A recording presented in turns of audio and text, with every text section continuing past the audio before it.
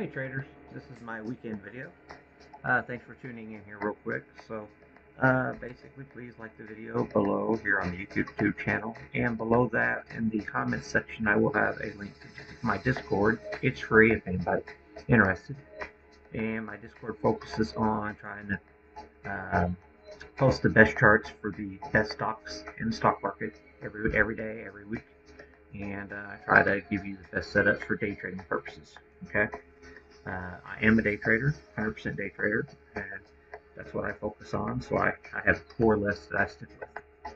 So basically, getting into this real quick here, this is the view if you go into my live session every day, which is part of the service. It's all free. It gives you an idea. I have this screen up all day long during my trading, and I actually talk about the stocks that I'm entering, or options I'm entering, and what I'm exiting, and stuff like that live. And we have a lot of other people who participate and mods also. So basically, this is your primary screen. Now, if you zoom in here real quick, I'll show you some things that I'm looking at real quick here. We're going into next week. So I was coming into Friday thinking that we could have with a bearish bias basically. So Wednesday, what we have, if anybody follows volume profile theory, this is a completed bell curve up here at the top. Found heavy resistance to the upside with single prints. See how the volume profile just goes to virtually nothing at the very top there. So we had single prints up there, so basically heavy resistance above us here on the SPY. Okay, that's what you're looking for, a potential topping formation in any type of upside pattern. Okay, and as you can see there, here, even here, we did not have that topping formation, which we currently now do have in place. So I'm going into first of next week, still looking more towards the bearish side. The primary trend, though, even if we open flat, we'll come in there, Monday morning, we're going to still be inside of our primary trend channel. So you can't get too bearish, you just can't get too bearish yet. But, once we start breaking that trend, bottom, the start breaking Friday's lows. Once we start breaking Friday's lows, that should be a very good indication to start taking some day trades to the short side. So just keep that one in the back of your mind if that does happen to set up for next week. Okay, but ultimately it does look like we have to start thinking towards the bearish side going into next week. Now you go over to Qs, it's even looking a little bit more bearish here. Okay. And the main reason being is we came down where we closed. I always look at where would price. The algos are always trying to close price in a very bullish trend to where they don't have to push the markets to the upside. They can open flat and still maintain the primary trend. Okay, so basically we're looking at 9:30 Monday morning. Guess what? We technically would be outside of the uptrend if we were to open flat Monday morning. So that's a more bearish case going into the next thing. Also, this is a very, see how that rejection was a very significant rejection on the Qs. Outside of range, I was loading Wednesday. I was loading a boat short up here, and I had a really nice short trade that happened there Wednesday. And but I never dreamt that it would be that dramatic of a sell-off. But that is a really critical textbook potential topping pattern. And it's not quite as clear on this one. Even down here, it got pretty narrow, for that bounce. So, it wasn't quite as clear that we were going to finally top out here. But it does look like there's a very good chance. We have a bunch of single prints up here acting as resistance. And we also, Monday, had large dark pools. A large dark pool come in, so that means they were trading behind the scenes. Traders were trading behind the scenes shares, and it wasn't actually being registered on the stock exchanges. And my main takeaway is that here we are Wednesday. We tried to hold above it. We broke down Wednesday into the close. We come in Friday. We couldn't even get back above those large dark pool trades that happened. And guess what? We fell even further. So this is acting a lot more bearish to me going into next week. Okay. If you go back on the bigger time frame here, this down here, I'm really very concerned. The volatility is not pricing in the risk. the risk that of our volume profiles and our S&Ps are suggesting here. So it does look like another sign that this could be a capitulation. This is a major breakdown here in the VX. Uh, uh, if you look at the VIX itself, VIX, that this is a very critical breakdown here. We have broken down very critical support here on the VX futures. Could very easily be because of the holiday, uh, uh, uh, the extremely light volume on the holidays. This could be manipulated too much to the wrong side. So be very mindful of that. So I'm looking for initially right out of the gate Monday morning to start seeing a bit in volatility. So let's see if that does transform. TLT did not confirm. It was not breaking to the upside, confirming the bullish posture and that the VIX was actually giving us here. It was actually holding out near the lows of the session.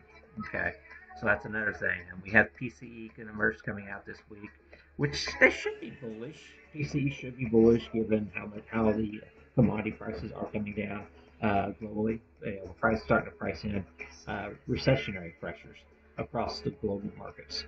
And that's what the Fed needs. I mean, to get the inflation in check is some deflationary pressures in the global economy. And so basically, this is not. So this is acting contrary to what we hear. This is actually acting more.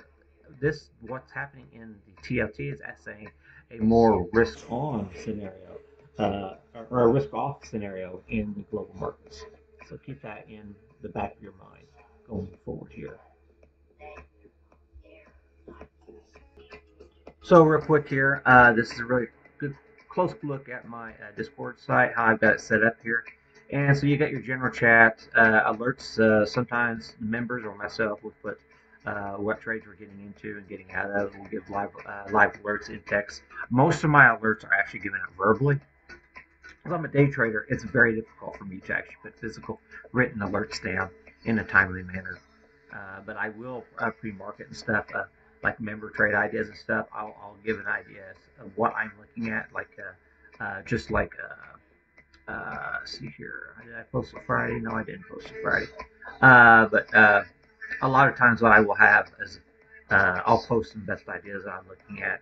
And I was actually looking at Meta. I was looking at Google. Google, right out of the gate, I went market short Google Friday.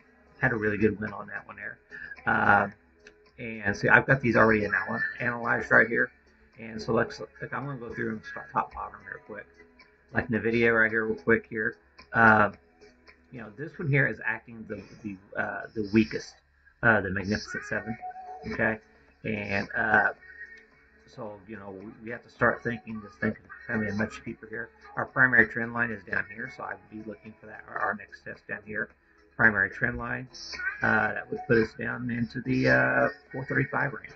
And we've definitely got to keep that as a contender going forward here. So we have lost since the CPI gap on the broader markets. That happened just this past month, a couple weeks ago. Most things are holding above their anchored VWAP since that CPI gap. But since the earnings, NVIDIA has not done that, and NVIDIA is fading off that CPI gap. So be very mindful of that. So this is actually acting fairly weak here. Okay, and then I put some notes and stuff as I go here too. Then the momentum is just not hanging up there. And if I find some other charts, posted other places, that's what I actually add to. So if I find other charts that really standing out, that's what I do here in my run here real quick. Like this one here, I didn't even notice this. We put in a gravestone doji Friday. It's an initial sign of a potential reversal signal. We've already put one before, had a nice little reset. Now we got another one, possible national reset on Apple, which I actually missed that one. I did notice, I noticed it here, but I didn't notice the terminology for that. And I do have it. We just finished filling two major gaps here on Apple. So yeah, we definitely can come back down here on that one. So be mindful of that. Microsoft, I've been bearish on Microsoft for a while now, and I found this here on one of my sites real quick, and was talking about how we're having negative pressure imbalances. Uh, uh, Large investors are putting on protection for Microsoft, so be mindful of that. And it's into a major resistance zone, so be very mindful of that going forward here. Google was one that I traded Friday. I can't remember the charts. I put that chart on here or not. The reason I took that Google trade was, if I can find it real quick here. Well, at any rate, so basically, in this chart here is actually given different levels. We're rejecting pretty hard there. Should be coming down to support next here on Google. Google down here, your main support's down here around the 133 area. And then I also got this one here on the major sell side protection happening from institutions. Professionals, traders are putting on protection for Google, so keep that one also on watch. Amazon, on the opposite side, institutions are buying. They're going the long side on Amazon and I have to agree with that. It sounds like retail sales are turning out really good. This thing here has potential all the way up to. We're targeting $200 a share if this thing finally breaks out of this inverted head and shoulders here on on Amazon. So you have to be very mindful of this. This is not one of the charts that I would be looking to short. Okay. Meta, another one, just like Google, institutions are putting on more protection on Meta than they are actually Google. So be very mindful of that going forward here. Okay, and just keep an eye on that. Netflix looking really strong here. Basically, we're not getting any multi-day sell signal yet here on Meta. There is a gap above us right here, so or Netflix. So I'm looking this week. Very likely that we'll probably fill this gap on Netflix. So that just doesn't make a whole lot of sense that they're going to bring it back down until that gap fill. But we don't even have a multi-day sell signal yet here on Netflix. So trend's your friend. You must stay on this alongside your trend. Another one, Boeing here. Very strong pattern. We just on their Moxie. We just turned to the bullish side here on our Moxie on Boeing. This thing here might still have some legs left in it. It's not something that I necessarily want to be shorting at this point in time. So definitely keep this one on watch for potential more bullish action instead of trying to fade this pop. So that's just basically we got up here. So that puts you up what price chart is that putting you at up here at 230? We're 220 right now. That's $10 higher. I mean, Boeing does that in one day. So definitely something that I'd be looking at going forward into this week. Okay. AMD is another one. I found a nice little trend line. I went short AMD, but I got it's kind of shook me out of it. I ended up taking a loss on it. Could have had a really nice win on AMD Friday, but I had a tight stop, and I ended up stopping out the absolute worst at the worst time, and it decided to finally start paying right after I got taken out of it, of course. But that happens to everybody. Netflix or AMD. I'd be going into next week, going into the Monday, thinking, hey, AMD, I want to be looking to the short side just off this one chart here. The Moxie on shorter time frames here. We're starting to get. I was coming into Friday. I was looking bearish on the AMD because the Moxie was actually turning to the bearish side. Give me a bearish signal going right into the open, and wouldn't you know it? It just kind of went sideways there and just chopped me to pieces on that AMD trade. Kind of sucked. So, and Tesla. So, really important here. I was going into Friday, and we were getting a bullish signal on the Tesla. The Moxie was giving us a bullish signal, a buy signal coming into Friday. We held resistance so far here on Tesla, but our short-term signal was looking to be bullish for Friday, which turned out to be the best of the Megatex Friday. Nice little short squeeze to the upside there. Still got a lot of resistance ahead, We haven't broken out of major resistance, but something, you know, it's nice to know how these short-term indicators, you know. But if you look down here on your bigger time frame here, obviously we got a downward trend line. You know, market's holding here for another few days here. Tesla's probably going to be coming up and testing that trend line once again. So I definitely want to keep that one on watch. Want to lean towards the bullish side on Tesla until it tells me otherwise. Okay. So that just gives you a quick rundown of what I go through every week and how I analyze stocks. And I come into Monday morning. We'll see where indices are Monday morning. But like I said, the main indices, in my opinion, we should be coming into Monday morning with a